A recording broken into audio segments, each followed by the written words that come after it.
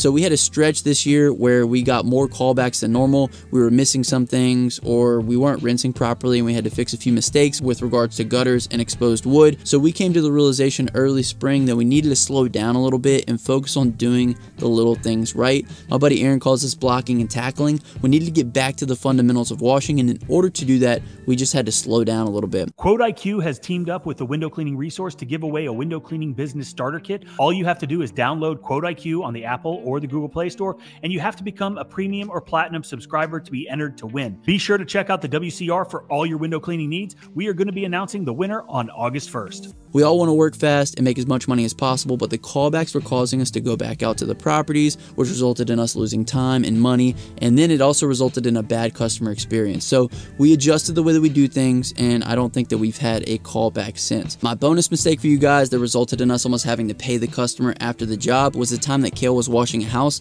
and he moved the patio furniture from the patio to the front yard in a really small neighborhood where the front yard was pretty much non-existent, and it was very close to the street. And as Kale was washing the house, he was going around back, the garbage people actually came by and they threw away the customer's expensive patio furniture that actually ended up costing more than what we were charging for the house wash in the first place. And this resulted in us doing the job for free. The worst part is they said that the patio furniture was a gift from a friend, as if we didn't feel bad enough already. So I'm pretty sure that we won't be getting called back by those people.